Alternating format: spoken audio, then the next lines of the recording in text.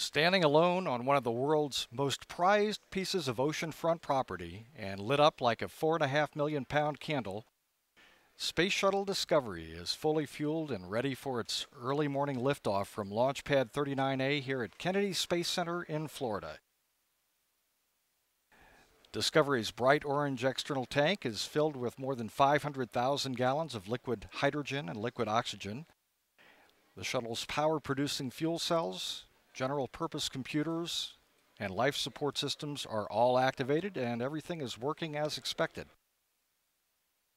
About 3.5 miles away from Discovery, launch controllers in Kennedy's Launch Control Center Firing Room 4 are overseeing all of the shuttle systems and verifying the step-by-step processes that will lead to an expected liftoff at 6:21 and 25 seconds a.m. Eastern Daylight Time.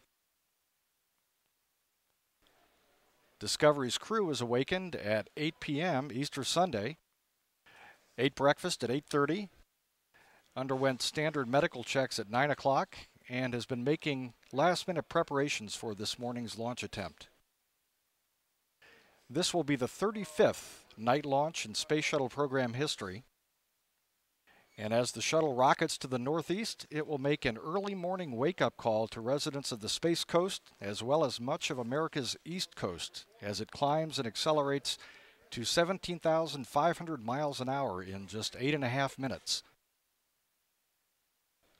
Right after the launch tower is cleared, Discovery will perform a roll maneuver pointing it precisely on the trajectory of 51.6 degrees to catch up to the International Space Station. At the time of liftoff, the station will be about 220 miles over the Atlantic Ocean, southwest of Ireland.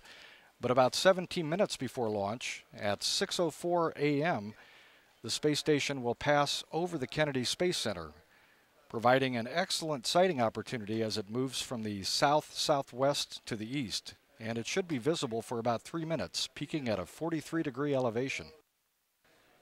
So here inside the Launch Control Center, the countdown for Discovery's launch is continuing on schedule. The launch window opens at 6:16 and 25 seconds, and our preferred and planned launch time is exactly 5 minutes later at 6:21:25. The launch window for a Flight Day 3 rendezvous closes at 6:26 and 25 seconds, and for a Flight Day 4 rendezvous 3 minutes later at 6:29 and 35 seconds.